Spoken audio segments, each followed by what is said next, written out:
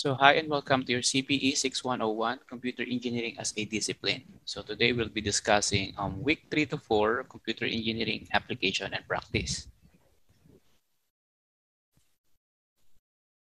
Okay, so course learning outcomes. First, at the end of this module, the students are expected to identify the computer engineering duties and responsibilities. Next, learn the specialties of computer engineers.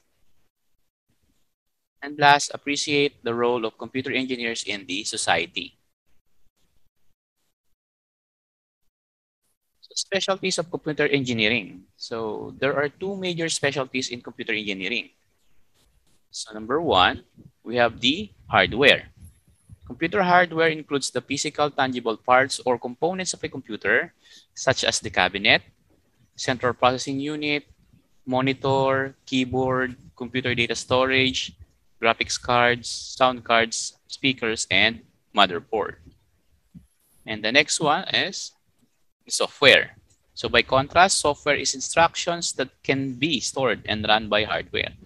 Actually, example is an operating system or the OS, which is a system software that manages computer hardware and software resources and provides common services for computer programs. So nearly every computer program requires an operating system to function.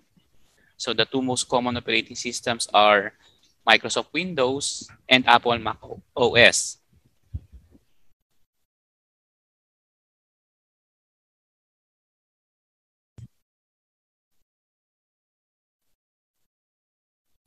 Okay, next, computer software engineering.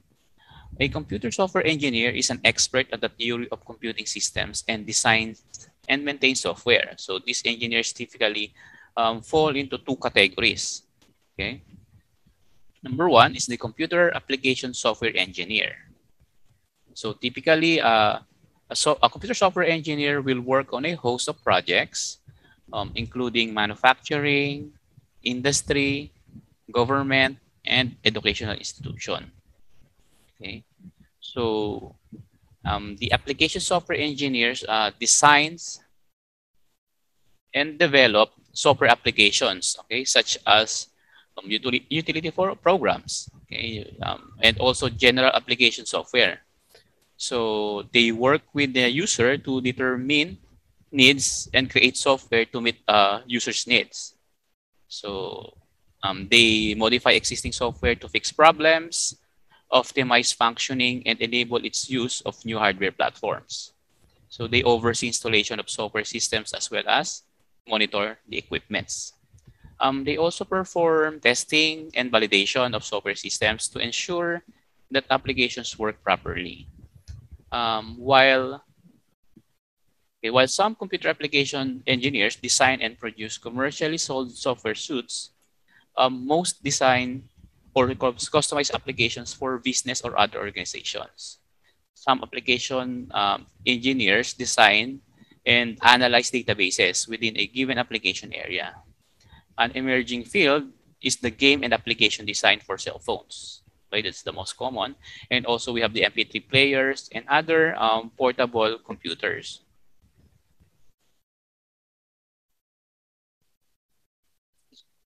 Then application engineers must also communicate with the systems analysts, engineers, and programmers to get information on the project limitations, performance, requirements, and interfaces.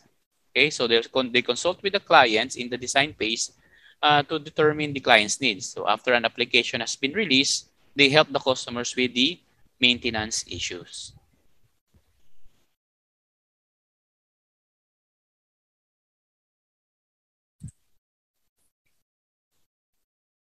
Then the next one is the computer systems software engineer. So computer systems software engineers make sure that the company systems within an organization are functional and meet all the needs of the users.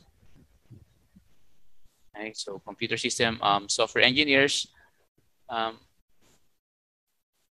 they conceptualize, okay, design, construct, install, maintain, and repair computer systems. Okay, they advise the users regarding the technical directions of their computer systems based on their needs. So they may recommend making changes to an existing system, or they can install an entirely new system. So in addition, computer system software engineers may be responsible for system security and data assurance, as well as the installations of the intranet.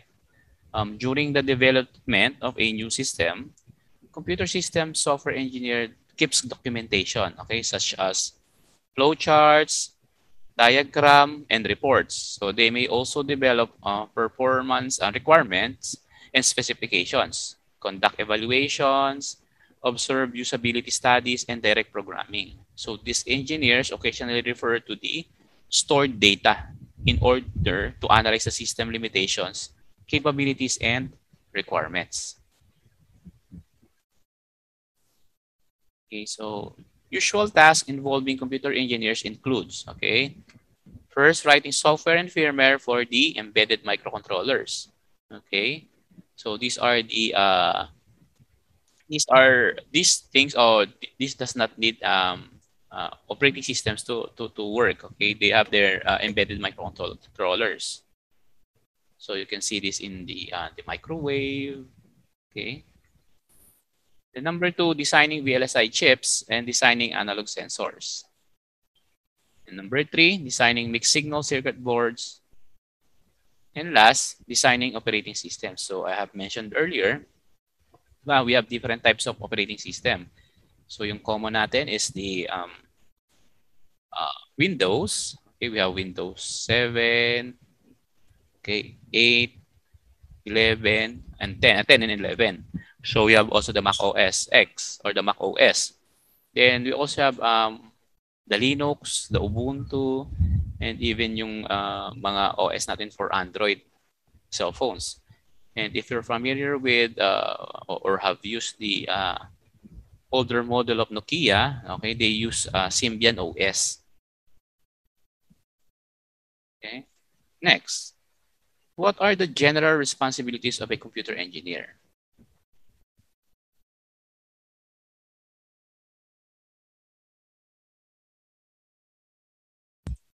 Okay, there are few general responsibilities which a computer engineer must undertake in their job position.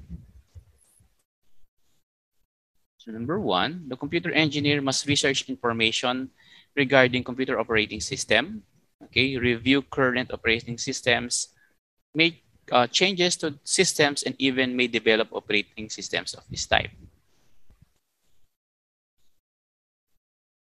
Next, the computer engineer will use his or her knowledge in the fields of computer science, math, and engineering to ensure that they carry out their daily job tasks to the best of their ability.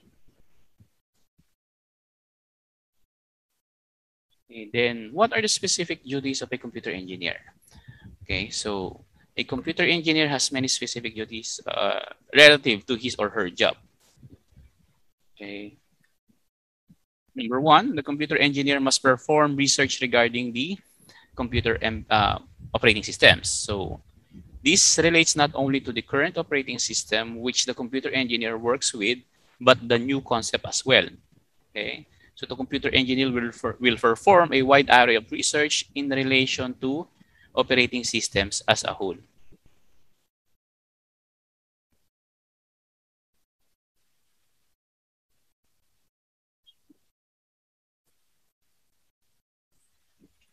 Next, to maintain current operating system within their job field. Okay, so this entails checking the systems periodically to ensure that they are working correctly.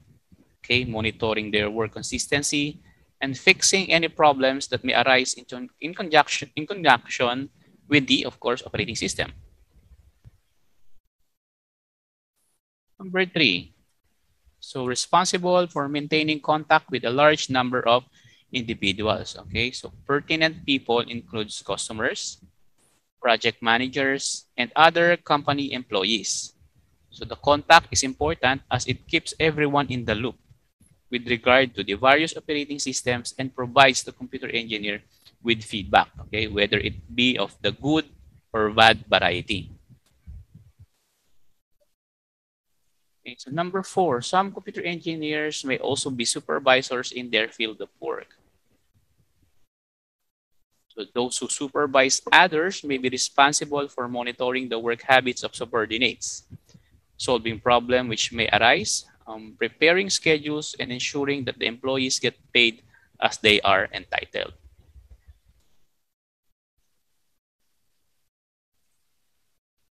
Then number five, computer engineers may also have quite a bit of administrative duties to tend to during the course of their work. And last, the responsibility of developing programs for the particular operating system with which they work. Okay, so what are the wonderful traits for computer engineer to possess?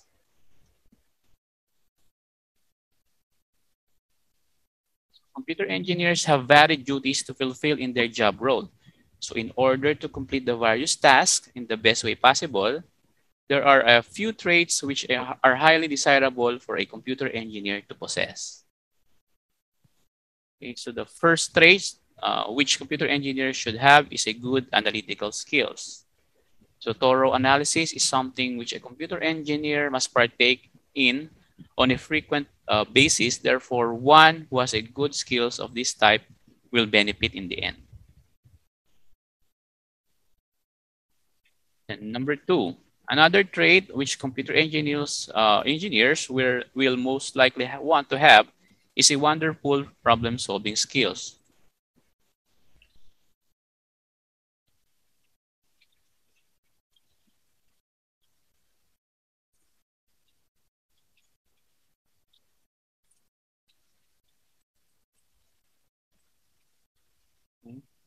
So part of the job of a computer engineer is to fix any and all problem which may arise. If it turns out that the computer engineer cannot fix the problem, okay, they should have the skills to know whom they can turn to in order to get the problem fixed. Okay, so those who have excellent problem solving skills may find that their job role is completed in a much easier fashion. And number three, good communication skills, which will also have or will also come in handy for a computer engineer.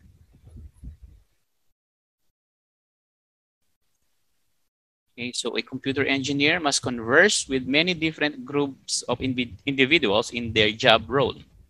So therefore, it is easy to see how communication skills will help them to complete their daily tasks and responsibility with greater ease.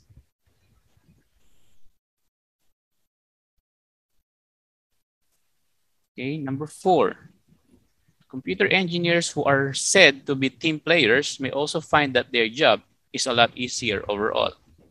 Okay, this is due to the fact that many computer engineers do not work in a bubble. So they are surrounded by colleagues and subordinates with whom they must work well with in order to get their job done. If a computer engineer is good team player, getting the job done in an expedient fashion will be more likely in that case.